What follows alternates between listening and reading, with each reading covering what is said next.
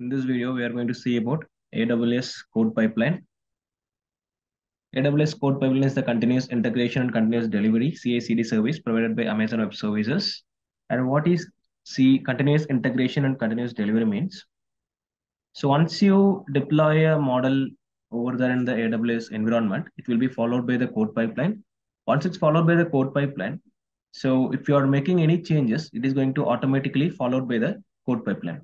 So that is what the specialty of AWS code pipeline. That is what continuous integration and continuous delivery is. And its main purpose is to automate and streamline the process of building, testing, and deploying code changes to various environments such as development, testing, and production. So the main purpose of the code pipeline is it is going to automate and streamline the process of your pipeline. So after building the deployment, and we are going to train the model, and then after that we are going to deploy the model. So once it is done, it is going to followed by the code pipeline.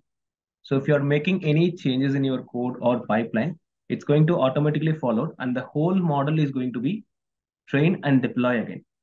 So initially we have a version. So first I'm going to use the code that is my version 1. So it is a version 1. So this code is going to be used for initial deployment.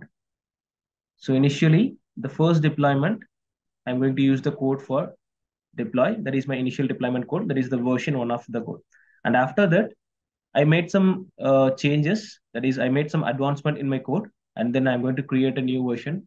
I'm going to create a new version of my code. So after making some advancement, that is my version 2. So once I created the new code and I make some changes in the code in my code environment, after that it will be automatically followed by the code pipeline. So what it will do, it will use the new code to train and deploy the model there. So this is my second version. And after that, again, I'm going to make some advancement and I'm going to create my version 3.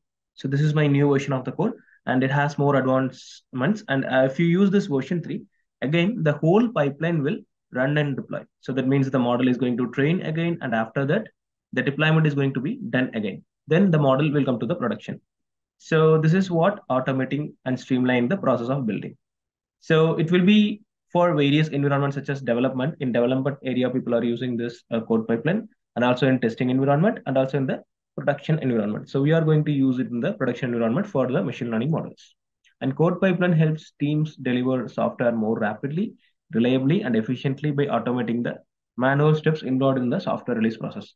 So code pipeline helps the teams to deliver the softwares more rapidly and reliably because we are going to automate the process. So it's not required to do it manually again and again. So once you give the code to the code pipeline, if you are making any changes, and it's going to be done everything automatically, and it's going to streamline everything automatically. This is what the specialty of AWS code pipeline, and we say it's a continuous integration and continuous delivery process. Thank you, everyone.